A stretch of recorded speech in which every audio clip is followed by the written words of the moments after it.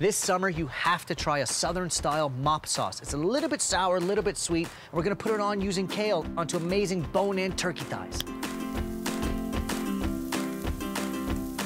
Start with some dehydrated onion, some paprika for color and smokiness, granulated garlic, mustard powder, and of course brown sugar for some sweetness. Now a MOP sauce is a vinegar-based barbecue sauce, so we have a lot of apple cider vinegar here for some punch. We break up all the sugar and the spices, then my favorite, a nice lager.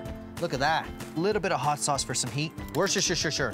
The same dry ingredients are gonna be a little dry rub for my bone-in turkey thigh. Great for grilling. The flavor is in the bone. And then a little bit of oil before we hit the grill. Low and slow here, medium-low heat. And we use the kale as our MOP.